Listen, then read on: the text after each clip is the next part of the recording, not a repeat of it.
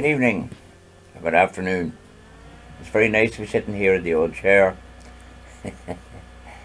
So I'm just doing a bit of work now at the moment, but we'd like to offer prayers for James Perry. We didn't get him for a mass, and we also haven't forgot Sean, Andrea, Teresa, all Irish. We're also praying for Caroline, Mrs. O'Reilly, Mrs. Riley, and her family, that they're not have evil in their home. We're also going to pray for success of the Irish and British economy in negotiations with Brexit. These are all last minute. They're in the book.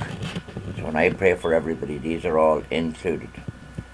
So we'd from America, Canada, Australia, Pakistan, even Joy Rhapsodist at sea. We wish you all a very, very happy, and not forgetting our Holy Father, Pope Francis, if he's time to squint at it. Thank you very much, everybody, and God bless each and every one of you. And may all your troubles be little ones. I usually say that at a wedding. So God bless you all. I'll do it in Latin and English. Domine, Patre, Filii, Spiritus Sanctus. Amen.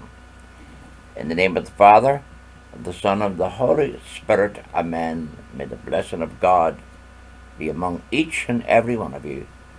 God bless.